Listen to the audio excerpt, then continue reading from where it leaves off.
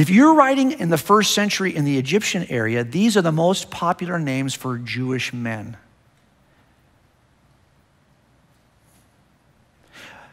None of those are in our, well, only one, Joseph, pretty popular, in our New Testament accounts. But it turns out the most popular first names for men in the area of Palestine are these names, the names that appear in our Gospels.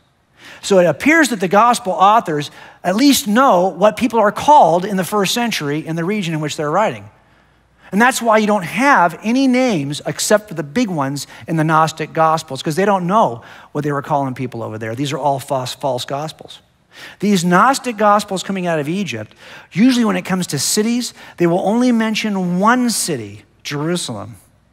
Why? Because that's all they knew from over there in Egypt.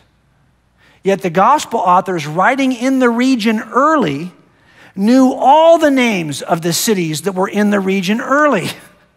Why did they know? Because they're writing them in the region early. This kind of simple thing confirms something for us. There's another way to go. What if I had another eyewitness, an ancient eyewitness that wasn't a Christian?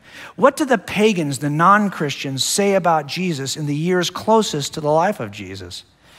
Well, I'll tell you what we'll do. We'll look at a few of them and we'll write down what they're saying over here. Now, I want to just launch something at you for a second. I must step out of the light, sorry. I have to do that. If there's a robbery occurring, a bank robbery, and you're a witness to it, and I come over here and I rob this teller, and I reach across the counter, and I say, give me all your money. And then I ask you later, what happened? And you say, I reached across the counter. You say, give me all your money. Now, what kind of corroborative evidence could I find at the counter to confirm her eyewitness account? Fingerprints. I should find a palm print in the direction that she says I leaned. And if I found that palm print, that would be corroborative evidence of what she said in her eyewitness accounts. But would the palm print tell me anything about what I said?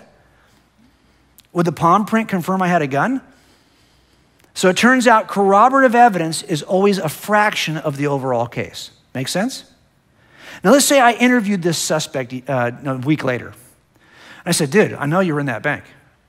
I wasn't in that bank. I got videotape of you in the bank, stupid. Well, I was in the bank, but I wasn't doing a robbery. Really? I saw you walk over and write a demand note on the counter over here. That wasn't a demand note. That was a deposit slip. Okay. Then you came over to the teller and gave her and you started yelling at the teller. Oh, I was just upset I forgot my ID. That's why I ran out of the bank. Now, has this guy confessed to doing a robbery at the bank? Has he? No. Am I going to use his statement, though, in court? Yeah. Why? Because he has backed into a set of, he's admitted he's in the bank at the time of the robbery, doing everything the other witnesses said were part of the robbery. He wants to re-describe it. He wants to call it something else. But he's given me a lot of facts that I'm going to use against him. Inadvertent statements that I'm going to use against him. Make sense? Something happens in the first century with these guys. They are not Christians. They don't believe it's true, but they back into certain claims that I'm going to write on this wall for you.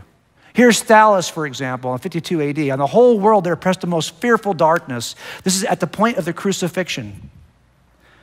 And the rocks were rent by an earthquake, and many places in Judea and other districts were thrown down. This darkness, Thallus, in the third book of his history, calls, it appears to me without reason, an eclipse of the sun. So here we have a guy who's not a Christian, who's saying that that darkness that occurred at the resurrection, it wasn't supernatural. It was just an eclipse of the sun. But in order to back into that statement, he has to give us certain facts that he agrees are true. Apparently there's a guy named Jesus who was lived and then was crucified. And at his crucifixion, there was an earthquake and darkness. Now, it's not for why you Christians think it was, but he has to back into this. I'm in the bank, but I'm not doing a bank robbery. Do you see what he's doing here? So we know this about Jesus, even if we had no other evidence about Jesus, just from the statement of Thallus. Tacitus does something similar. The historian who's not a Christian, who's talking about the destruction of Rome by Nero. He says that consequently, to get rid of the report, Nero fastened the guilt and inflicted the most exquisite tortures on a class hated for their abominations, called Christians by the populace.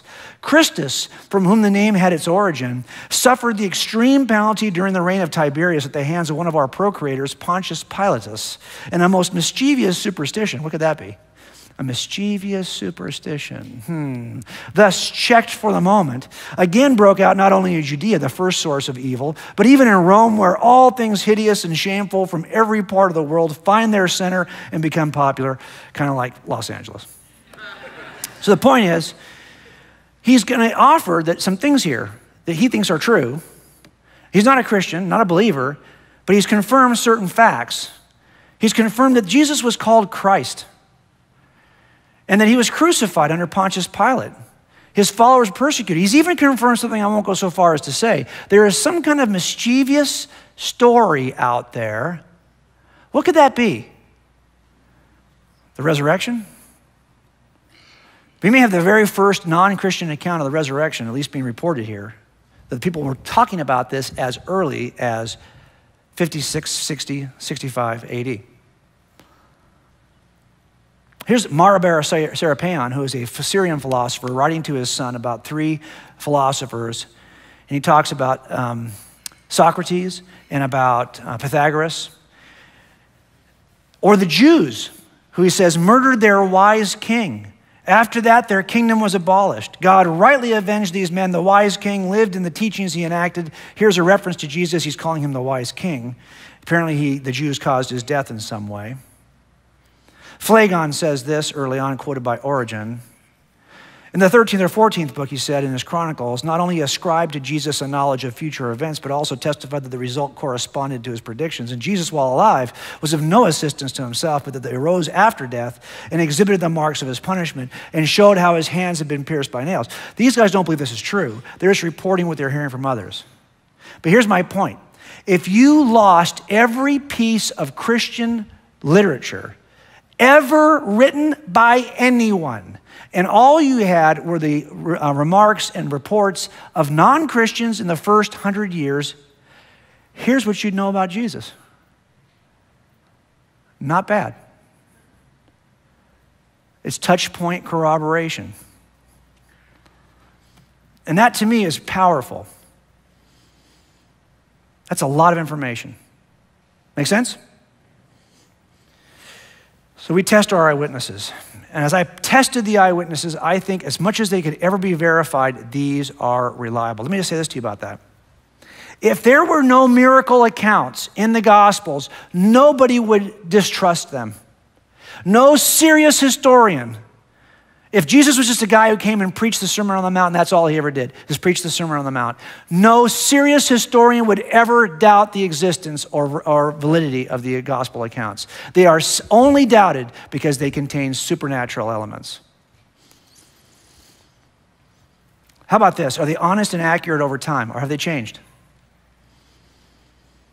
Here's a guy who put to jail. He was also on one of our Dateline. I should put a Dateline preview up here for this case, but this guy killed his wife in 1981, and he told everybody that she ran off, abandoning their small children, 5 and 8 years old. And Carol, he said, just left, and everyone believed him. Even Carol's family believed him. We had no physical evidence because we believed him. In 1981, we took a missing persons report. We didn't work it till 1987. 6 years went by. When we finally decided this was a murder, we called the family and said, hey, she came home, right? She came, I mean, clearly you would have called us if she never came home. And they said, no, she never came home. What? You never called us? They believe she ran off. For 6 years, disappeared, no financial record, never shows up again anywhere, is now in the 2000s. Really? Yeah. We opened a case.